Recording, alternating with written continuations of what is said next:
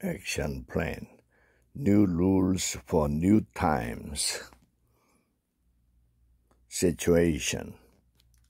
You'd like to sell your home and downsize to a smaller home, but after paying the brokerage fee, you worry that you won't have enough money for a down payment on your next home.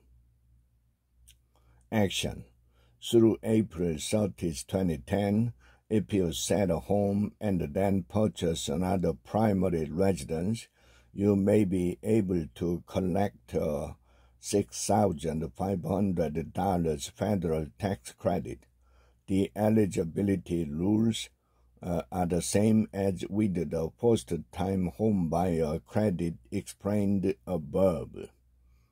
The claimed credit you must be in contract by the end of April, and the deal must close by June 30, 2010.